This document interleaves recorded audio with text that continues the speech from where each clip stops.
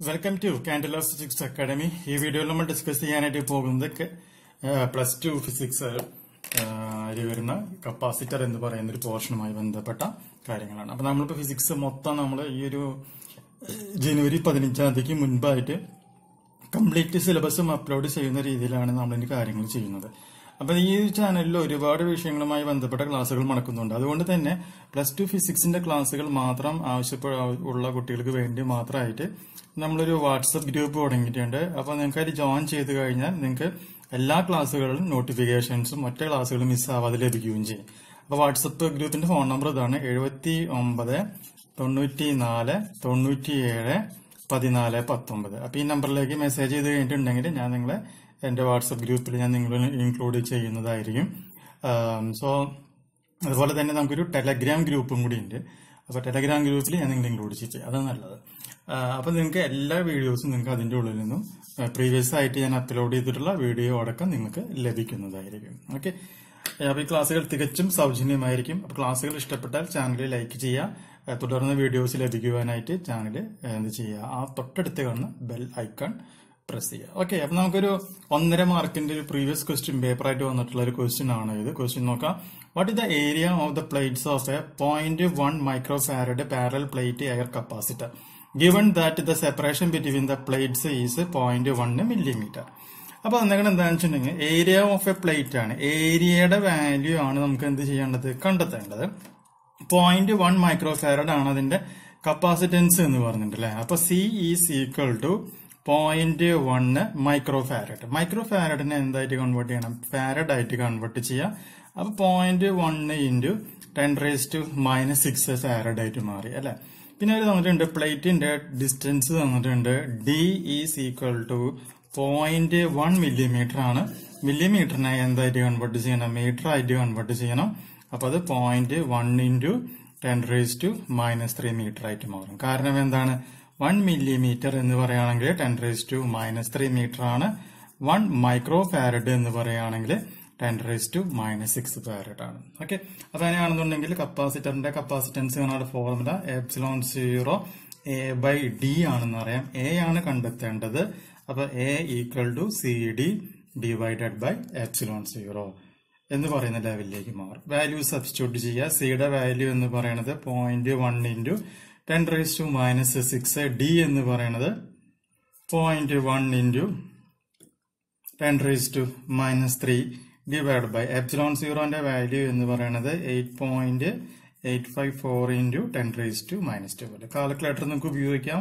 അപ്പൊ സിംപ്ലിഫൈ ചെയ്യുമ്പോൾ 1.12 metre square എന്ന് പറയുന്ന ആൻസർ അവിടെ ലഭിക്കും. അപ്പൊ ഈ ഫോർമുല എഴുതിയത് തന്നെ നിങ്ങൾക്ക് എന്ത് കിട്ടും, 1/2 മാർക്ക് അവിടെ കിട്ടും. ഫോർമുലയിൽ സബ്സ്റ്റിറ്റ്യൂട്ട് ചെയ്താൽ വീണ്ടും 1/2 മാർക്ക് കിട്ടും. ആൻസർ എഴുതി കഴിഞ്ഞാൽ 1/2 മാർക്ക്. അപ്പൊ മൊത്തം നിങ്ങൾക്ക് എത്ര മാർക്കായിട്ട് മാറി, 1.5 മാർക്ക് ആ ഒരു പ്രോബ്ലത്തിൽ നിന്ന് നിങ്ങൾക്ക് ലഭിക്കുന്നതായിരിക്കും. ഓക്കെ. നല്ലൊരു ക്വസ്റ്റ്യൻ ആണ്. എല്ലാ എക്സാമിനും ചോദിച്ചിട്ടുള്ള ഒരു ക്വസ്റ്റ്യൻ ആണ്. ഓക്കെ. അടുത്ത ക്വസ്റ്റ്യൻ നോക്കാം. Assuming the Earth as an insulated spherical conductor of radius 6400 km, calculate its capacitance. അപ്പൊ ഒരു എർത്ത്, ഭൂമി ഉരുണ്ടതാണെന്ന് പോലെ നമ്മൾ ചിന്തിക്കുന്നു. ശരിക്കും പറയുകയാണെങ്കിൽ ഇതൊരു ഷോർട്ട് പുട്ട് ബോളാണ് എന്ന് വിചാരിക്കാം. ഫുട്ബോൾ അല്ലാടാ, ഷോർട്ട് ഫുട്ബോൾ ആണ്. ഫുട്ബോളും ഷോർട്ട് ഫുട്ബോളും തമ്മിലുള്ള വ്യത്യാസം എന്താണ്, രണ്ടിന്റെ ഷേപ്പ് ഉരുണ്ടിട്ട് തന്നെയാണ്. ഫുട്ബോൾ ആണെങ്കിൽ അതിന്റെ ഉൾഭാഗം എന്താണ്, ഫ്രീ ആണ് അല്ലെ. ഷോർട്ട് പുട്ട് ആണെങ്കിൽ ഉരുണ്ട ഷേപ്പ് തന്നെയാണ്, പക്ഷെ അതിന്റെ ഉള്ളിൽ എന്തുണ്ട്, ഒരു മീഡിയം ഉണ്ട്. വായു അല്ല, മീഡിയം ആണോ. അപ്പൊ ഷോർട്ട് പുട്ട് ബോളാണ്. ഇപ്പൊ എർത്ത് എന്ന് പറഞ്ഞാലും എർത്തിന്റെ ഉൾഭാഗം എന്തല്ല, പൊള്ളയല്ല അല്ലെ. അങ്ങനെയുള്ള ഒരു ഷോർട്ട് പുട്ട് ബോളാണ്. അതിന്റെ റേഡിയസ് ആണ് അവർ ക്വസ്റ്റ്യനിൽ വന്നിരിക്കുന്നത് 6400 കിലോമീറ്റർ. അങ്ങനെയാണെന്നുണ്ടെങ്കിൽ ഈ ഒരു ബോളിന്റെ കപ്പാസിറ്റൻസ് കാണാനാണ് അവര് ക്വസ്റ്റ്യനിൽ പറഞ്ഞിട്ടുള്ളത്. അപ്പൊ ഇങ്ങനെയുള്ള ബോള് അല്ലെങ്കിൽ ഒരു സ്പെരിക്കൽ കണ്ടക്ടർ അല്ലെങ്കിൽ എർത്ത് അങ്ങനെയൊക്കെ ചോദിക്കുകയാണെങ്കിൽ അതിന്റെ കപ്പാസിറ്റൻസ് കാണാനുള്ള ഫോർമുല പഠിച്ചു വെക്കുക. C is equal to 4πε0 into R എന്നുള്ളതാണ് അതിന്റെ ഫോർമുല. അപ്പൊ കപ്പാസിറ്റൻസ് കാണാനുള്ള ഫോർമുല അപ്പൊ എന്താണ്, C ഈക്വൽ ടു 4πε0 R അല്ലെ. ഇവിടെ R നമുക്ക് തന്നിട്ടുണ്ട്, എത്രയാണ്, 6400 കിലോമീറ്റർ ആണ്. കിലോമീറ്ററിനെ മീറ്റർ ആക്കി മാറ്റണം. അപ്പൊ 6400 ഇൻറ്റു 10⁻³ മീറ്റർ ആയിട്ട് മാറി. സബ്സ്റ്റിറ്റ്യൂട്ട് ചെയ്യുക വാല്യൂസ് കേട്ടോ. അപ്പൊ C equal to 4 into 3.14 into 8.854 into 10 raised to minus 12 into 6400 into 10 raised to 3. എല്ലാം കൂടി സബ്സ്റ്റിറ്റ്യൂട്ട് ചെയ്യുക, സിംപ്ലിഫൈ ചെയ്യുക. അപ്പോൾ സിയുടെ വാല്യൂ എന്ന് പറഞ്ഞാൽ നിങ്ങൾക്ക് അവിടെ ലഭിക്കും. ആ വാല്യൂ എന്ന് പറഞ്ഞിട്ടുണ്ടെങ്കിൽ അത് ഏകദേശം 0.711 into 10 raised to minus 3 farad എന്ന് പറയുന്ന ലെവലിലേക്ക് മാറും. ഓക്കെ, ഇനി വേണമെങ്കിൽ ഒരു വാല്യൂ പഠിച്ചു വെക്കുക. ഈ 4πε0 എന്ന് പറയുകയാണെങ്കിൽ അത് 9 into 10 raised to 9 1/9 into 10 raised to 9 ആണെന്നുള്ളതും കൂടി അറിഞ്ഞിരിക്കുകയാണ് എന്നുണ്ടെങ്കിൽ ഈ സ്റ്റെപ്പ് നിങ്ങൾക്ക് ഒഴിവാക്കാനായിട്ട് സാധിക്കും. കാരണം 1/4πε0 എന്ന് പറഞ്ഞിട്ടുണ്ടെങ്കിൽ അത് എത്രയാണ് നമുക്കറിയാം, 9 into 10 raised to 9 ആണെന്ന് അറിയാം അല്ലെ. അപ്പൊ 4πε0 എന്ന് പറയുമ്പോൾ ഈ ഒരു വാല്യൂയിലേക്ക് അത് കൺവേർട്ട് ചെയ്യും. ഓക്കെ, സിമ്പിൾ പ്രോബ്ലം ആണ്, പക്ഷെ ഈക്വേഷൻ അറിഞ്ഞാൽ മാത്രമാണ് നമുക്കത് ചെയ്യാനായിട്ട് സാധിക്കുകയുള്ളൂ. ഓക്കെ, അടുത്ത ക്വസ്റ്റ്യൻ നോക്കാം. What is the area of the plates of a capacitor with a separation 0.5 centimeter എന്നാണ് ഒരു ക്വസ്റ്റ്യനിൽ പറഞ്ഞിരുന്നത്. ഓക്കെ, അപ്പൊ കപ്പാസിറ്ററിന്റെ കപ്പാസിറ്റൻസ് നമുക്ക് തന്നിട്ടുണ്ട്. Area of the plates of A 2 farad capacitor. ഏതാ വിട്ടുപോയി, 2 ഫാരഡ് കപ്പാസിറ്റർ എന്ന് പറഞ്ഞിട്ടുണ്ട്. അപ്പോൾ C is equal to 2 farad ആണ്. സെപ്പറേഷൻ തന്നിട്ടുണ്ട് 0.5 സെന്റിമീറ്റർ എന്നാണ് പറയുന്നത്.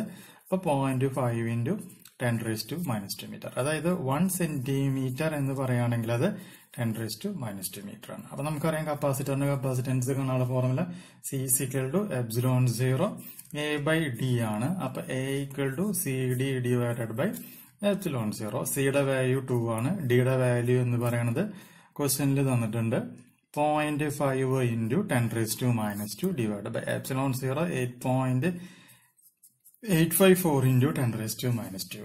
കാൽക്കുലേറ്റർ നിങ്ങൾക്ക് യൂസ് ചെയ്യാം. യൂസ് ചെയ്ത് സിംപ്ലിഫൈ ചെയ്യാം. അപ്പൊ 0.113 into 10 raised to 10 metre square എന്ന് പറയുന്ന ആൻസർ നമുക്ക് അവിടെ ലഭിക്കുകയാണ് ചെയ്യുക. ഓക്കെ, പ്രോബ്ലംസ് ഇതുപോലുള്ള നല്ല നല്ല പ്രോബ്ലംസ് ആണ് പരീക്ഷയ്ക്ക് ചോദിക്കുക. അതുകൊണ്ട് ഉത്തരങ്ങൾ എന്തൊക്കെ ചെയ്ത് പ്രാക്ടീസ് ചെയ്യാം.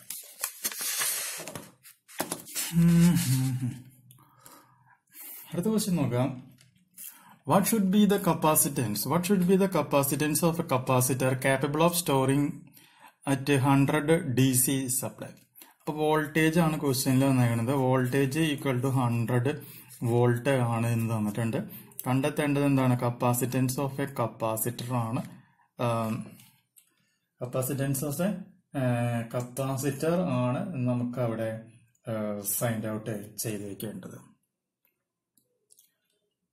സ്റ്റോറിംഗ് ഒരു വാല്യൂ വിട്ടുപോയി.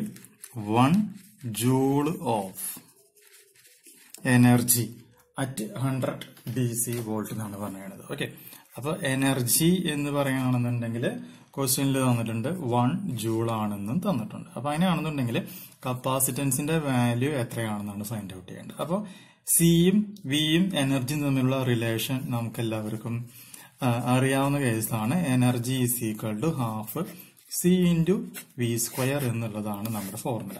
അപ്പൊ energy C capacitance, V potential. Substitute ചെയ്യുക. എനർജി എന്ന് പറയുമ്പോൾ 1 ആണ്. 1/2 C into V സ്ക്വയർ എന്ന് പറഞ്ഞിട്ടുണ്ടെങ്കിൽ എത്രയാണ്?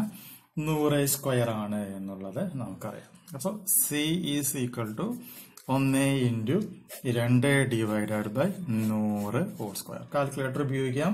കാൽക്കുലേറ്റർ ഉപയോഗിച്ച് സിംപ്ലിഫൈ ചെയ്യുമ്പോൾ 2 into 10 raised to minus 4 farad എന്ന് പറയുന്ന ആൻസർ കിട്ടും. അല്ല എന്നുണ്ടെങ്കിൽ മൈക്രോ ഫാരഡിലേക്ക് കൺവേർട്ട് ചെയ്യാനായിട്ട് അറിയും എന്നുണ്ടെങ്കിൽ അത് 200 into 10 raised to minus 6 farad അല്ലെങ്കിൽ 200 മൈക്രോ ഫാരഡ് എന്ന പേരിൽ നമുക്കതിനെ റെപ്രസെന്റ് ചെയ്യാം. ഓക്കെ, വളരെ ബ്യൂട്ടിഫുൾ ആയിട്ടുള്ള പ്രോബ്ലംസ് ആണ്. അപ്പൊ ഈ വക പ്രോബ്ലംസ് ഒക്കെ ചെയ്ത് പ്രാക്ടീസ് ചെയ്യുക. തുടർന്നുള്ള വീഡിയോസ് ലഭിക്കുവാനായിട്ട് നമ്മളൊരു ടെലഗ്രാം ഗ്രൂപ്പ് സ്റ്റാർട്ട് ചെയ്തിട്ടുണ്ട്. അപ്പൊ ആ ഗ്രൂപ്പിന്റെ ലിങ്ക് ലഭിക്കാനായിട്ട് ഒന്നില്ലെങ്കിൽ ഈ നമ്പറിൽ വാട്സ്ആപ്പ് ചെയ്യുക, അല്ലെങ്കിൽ കമന്റ് ബോക്സിൽ അതിന്റെ ലിങ്ക് ഞാൻ പോസ്റ്റ് ചെയ്തിരിക്കാം. ഓക്കെ, അപ്പൊ നിങ്ങൾക്ക് എല്ലാവർക്കും ഈ വീഡിയോ ഇഷ്ടമായി എന്നുണ്ടെങ്കിൽ ചാനൽ സബ്സ്ക്രൈബ് ചെയ്യുക. തുടർന്നുള്ള വീഡിയോസ് ലഭിക്കുവാനായിട്ട് തൊട്ടടുത്ത് കാണുന്ന ആ ബെൽ ഐക്കോൺ ഒന്ന് പ്രസ് ചെയ്യുക. ഓക്കെ ഫ്രണ്ട്സ്, അപ്പൊ നമുക്ക് പുതിയ ഒരു വീഡിയോ നമുക്ക് വീണ്ടും കാണാം. Bye bye.